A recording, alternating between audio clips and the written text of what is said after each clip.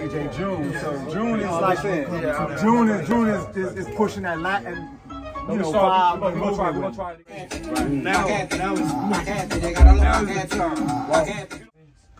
he was a photographer that did a lot of our album covers. Yeah. So he now goes to the company. He speaks Spanish, which we're gonna try to recreate that. We just shot a video for that too. Nice. Mixing it up with reggae, Afrobeat, dancehall, Caribbean. Right, dance is this. Yes, dance. Yeah, I mean, good motherfuckers a dance, man, instead of all that other shit, right? DJJune. You even smell yourself. Not eating or nothing. Time go by, man. It's just that's just how it is, man. Like you know what? But those hits live though. Yeah. But when people see the fruits of it later, you know, they don't really understand. Like we do, because we know we how much time that we put in, and we try to explain to these guys like, listen, dude, like it's a fight and it's a struggle, man. A lot of time, and even my wife, she be explaining to my kids like, yo, you just don't know how much time your dad put into this in the early days, man. Right. So we was just talking about that earlier, me and some of the Wu brothers, about even the tours and everything, that you'll be gone, you know, and you turn around and your son is 18 years old. Yeah.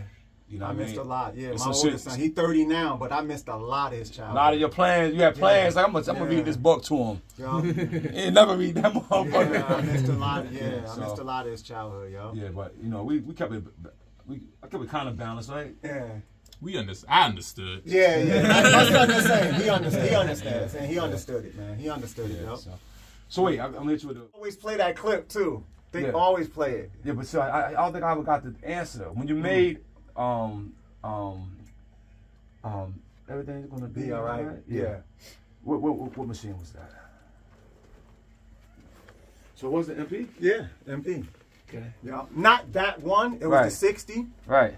Yeah, when the 60, but the MP. And the samples and everything, the piano sounds? No, the pianos is we went to the studio. That was in Digital Performer, actually. Oh, wow. Digital Performer early. Yeah, early Performer. Early Performer. Okay. Yeah. Nice. Early.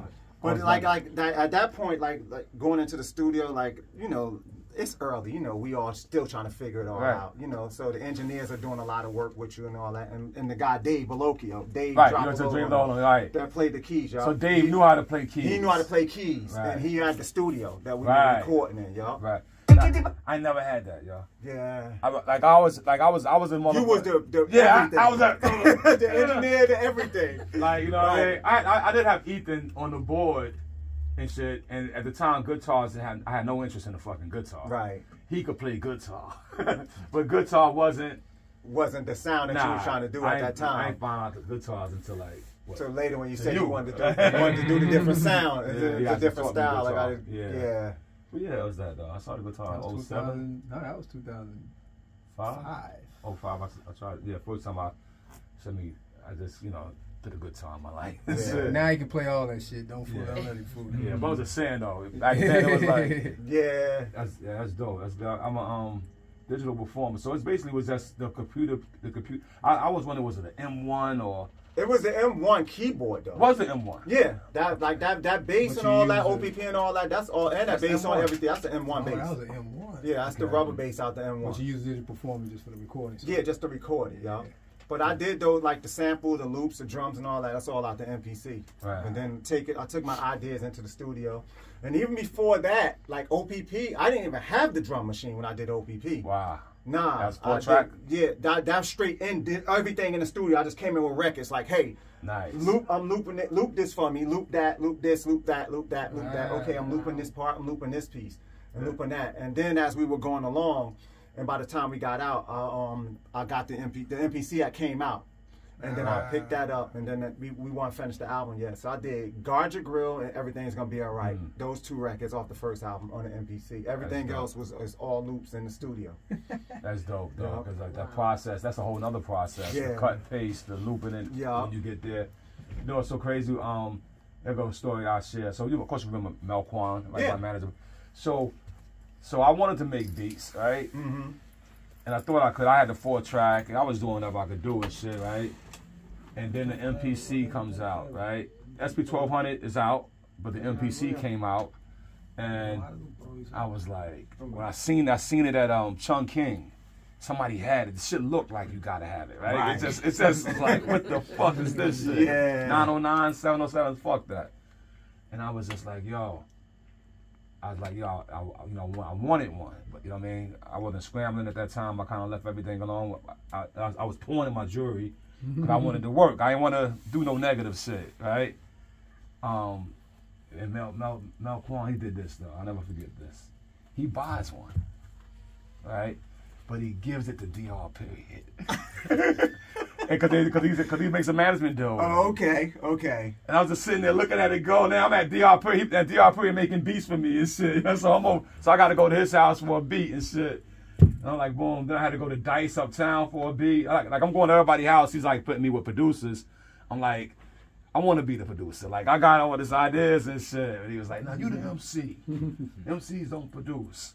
Yeah, shit. I know. I remember the episode even when you said that, when you were saying that Tommy Boy was like, yeah, we're going to get you whatever. You're like, no, I want to do my own stuff, man. Y'all letting all these other people do stuff. Like, why can't I do my stuff? And you be going, I mean, I'm type of dude. I went to the Bronx.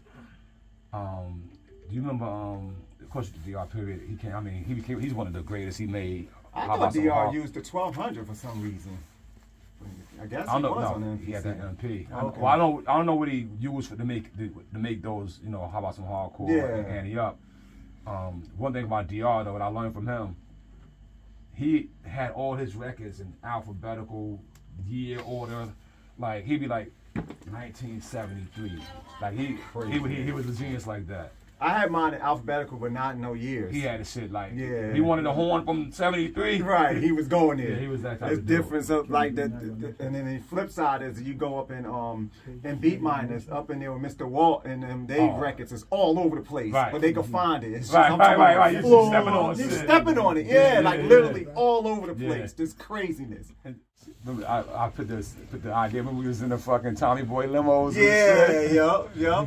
But you know what really got me? The episode when you and your girl was talking about like I just can't do it. You know, that hit home. I went through that same. Seriously, I went through the same exact thing. Me and my wife, same thing. Right. She just would tell me like later. She was just like, it was nights I'll just cry myself to sleep because you just sat in there on the beat machine all night and just, I'm in the next room. You don't see the other side of it. Yeah. As an artist, we don't see the other side of what our loved ones is going through. You know what I mean? We just so focused. So tunnel vision. We just so focused. And you lose. You're going to lose something. Yeah, you're going to, Wow, but in the end, the real ones, like, you know. Yeah. Well, you got children, so that's the. My son that's my firstborn son. Oh, okay, what's up, man? Yeah, man, like, you know, they go through that same struggle. They right with you, man. Like, they feel it with you, man. So, but like you said, it's a little bit different from you because they going through something totally different. Yeah, totally emotionally We just so different. focused on those beat machines all day, man, that they just feeling it, yo. And you had the same underarm problems too and shit? I try to point that out.